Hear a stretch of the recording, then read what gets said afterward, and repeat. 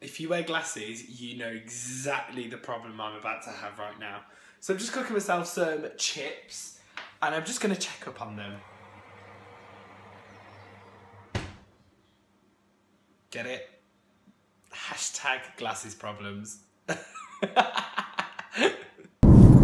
it. That's my weekend in Birmingham done. I'm now driving back to London and back to reality. I was fine. Whenever I come to Birmingham, I kind of forget about all the real things, like my presenting, my job, my money, like my income. I forget about everything when I come up here. But now I get back down to London, I've got to face the facts. I need to find work. And one of the biggest things that I keep pushing out is my presenting. And I mean, I've been in London about 2.5 months now, and I've had ups and downs with my career. I've had ups and downs in the whole move to London as well, but particularly with my career, because I've always been really lucky in terms of my work, in the fact that whenever I want to get into something new, I always seem to excel at it, and I get there quite quick because I do work very, very hard. But with presenting, it doesn't matter how hard I'm working, it's really hard to find that break almost, and it's really, really difficult. And that's something I'm really struggling to come to terms with, that I've been pushing and pushing and pushing and pushing in my career in presenting, and it feels like it's just very tiny baby steps rather than big leaps. And I've had many, many moments where I've sat down, I've rung up Lizzy, and I've said to Lizzy, look, what am I doing? Why am I doing this? Like, where is my future? I'm struggling to see a future in this because I'm not getting any opportunities. And she said to me, you know, all presenters, all actors, all singers go through this. It's quite a normal thing. And after speaking to so many people in this industry, in the media industry, it is a normal thing. We all do hit that kind of wall, and we start to kind of think, should I be doing this? Is this actually going to be able to give me some sort of career? And the answer is yes, you should do it. If you know you're good at what you're doing, have that confidence, believe in yourself, and push yourself even further, because I do believe that one day I will get there, and I do believe one day someone will give me that chance. I just don't know when that day will be.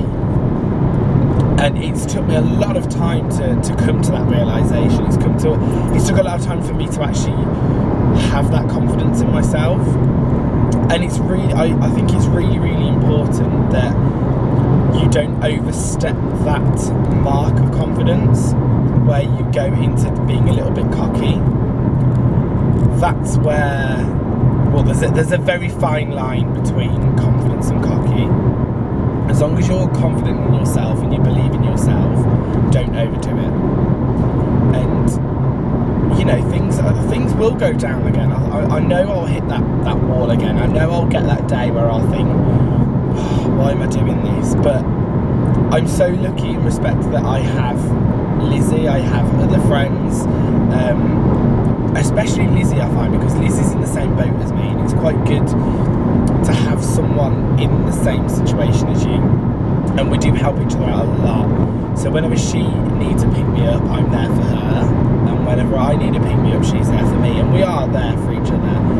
And I think it helps that we both believe in each other as well. Like I know Lizzy's going to do incredible. I know she's going to be a fabulous presenter. I know someone is going to turn around, look at her and think, we need her. She's going to make our show incredible.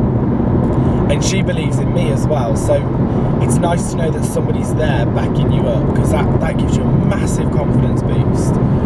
And I know not everybody's lucky enough to have that kind of confidence boost. I know it's not. It's not something everybody is blessed with. But when you do find that, hold on to it, because that is almost like your lifeline. That's the kind of thing that's going to keep you going and keep pushing you. But just remember, whenever you hit that wall, it's completely natural. You're allowed to feel like that. It's not a bad thing. It's something that everybody goes through in this industry, and it's something that you've got to kind of accept that, you know, you are going to have your ups and downs. But just remember, the good outweighs the bad, and that is what is more important. Just on my way to go and see Lizzy now, just walking along the River Thames, and we are going to be doing some self-taping auditions today.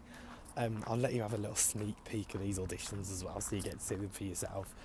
As you can see, it is a gorgeous day today as well. Absolutely stunning. And this walk is just gorgeous. So I'm about to go head over and see Lizzy, and I've got a little challenge for her as well. She's got no idea about this, so this is going to be fun. So I'll catch you in a bit. I've just told Lizzy I've got a little challenge for her, but she's got no idea. No, you didn't say it was a challenge. You said you had something to tell me. Okay, it's a challenge. Okay? So, I've brought a little something with me. Oh my god. Marshmallow challenge! Got marshmallows! Now you're probably wondering why I've got marshmallows. Yeah. So, I'm going to challenge you to the Chubby Bunny challenge. I'm pretty good at this. You've done the Chubby Bunny I've challenge? done it before. Shit. I'm pretty good at it. Shit. Here we go. We're going at the same time. Chubby Bunny. Chubby Bunny.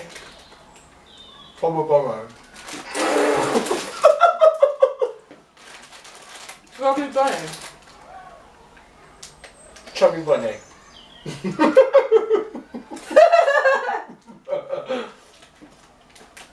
Chubby Bunny.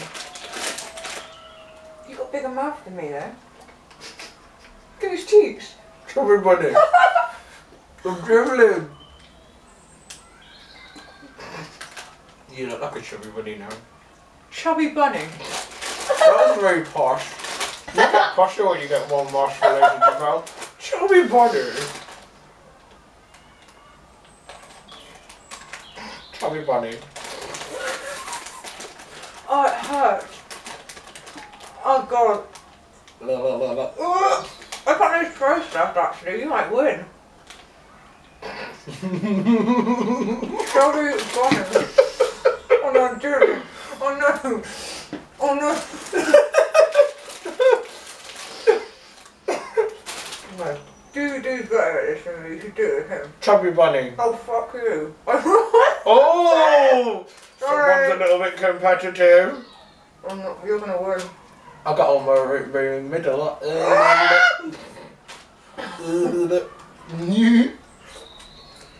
She's drooling. She's flaming at the cheeks.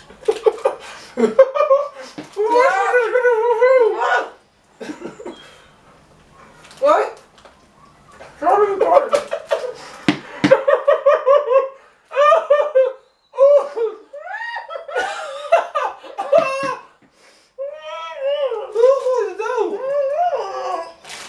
Oh god.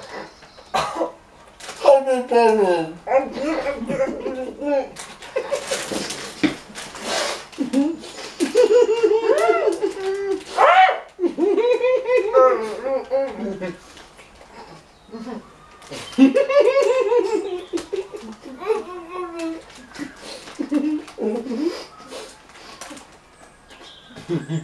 Oh, double.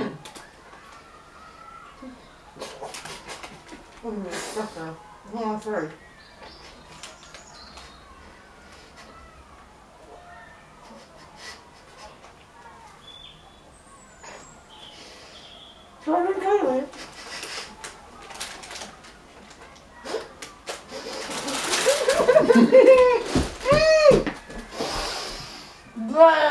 Open. Open. Go on. Who won? I win. Oh, Poor Lizzy lost. I dribbled everywhere. We've got marshmallows to eat now. Mine are in the sink. I've ate all mine.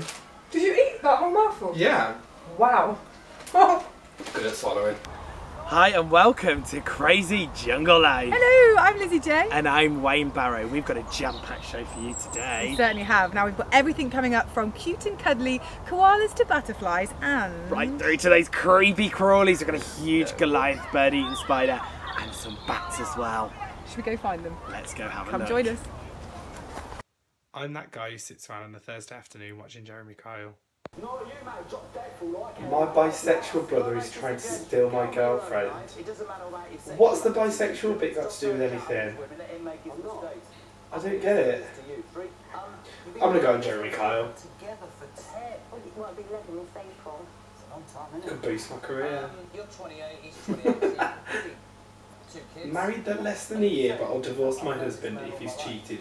Why did you marry him if you think he's cheating on you?